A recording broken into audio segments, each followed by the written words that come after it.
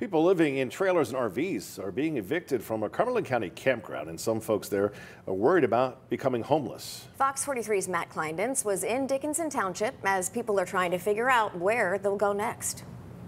It's home. This is my home. Natalee Pfeifer is one of dozens of people who have called Cherokee Campground their home. The campground served as a fresh start for Pfeifer and her 3 kids after escaping domestic violence. I love it here. We have so much fun here. It's a wonderful community. There's no riffraff. Now she's scrambling for options after her and 32 other households were told to leave the campground in 30 days. We all work hard. It's just a shame. Now, what do you mean now we have to leave?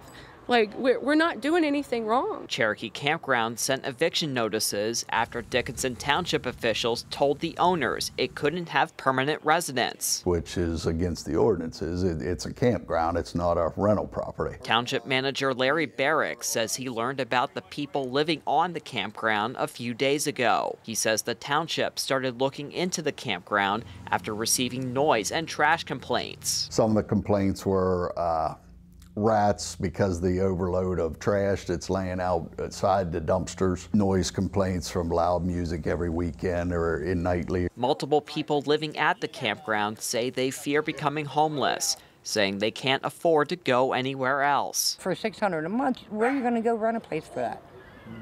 Where everything's included like that.